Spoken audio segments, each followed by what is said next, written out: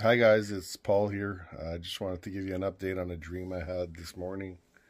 Actually, I had it yesterday. So, yeah, yesterday was the 29th of March. I woke up in the early morning. I'm not sure, 5 something. And it was straight to the point. And I did not want to share this one actually because I thought it was a nothing dream. I thought it was something I made up. But God was absolutely relentless. I saw every type of confirmation I could possibly ask for, but I didn't ask. And I saw them nonstop, nonstop.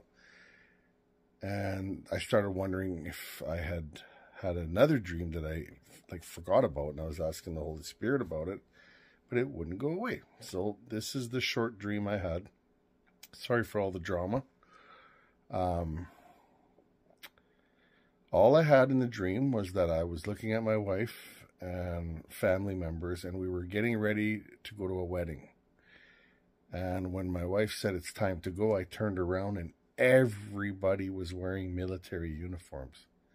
And I go, "What are you guys doing?"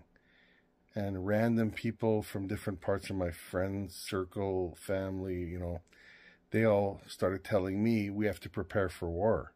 And I go, "Why?" And then I noticed this was World War I kind of attire. And everybody, it was so bizarre. It was like we were in a football field with a huge wall at one end. Instead of a goalpost, it was a wall.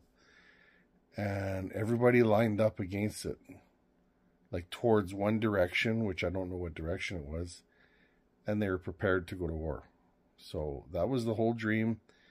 I did not receive interpretation to this. I'm going to leave it up to you guys. Um, yep, that's it.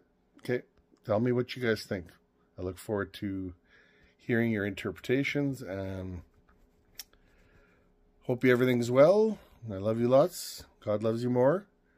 And that's it. Okay, bye.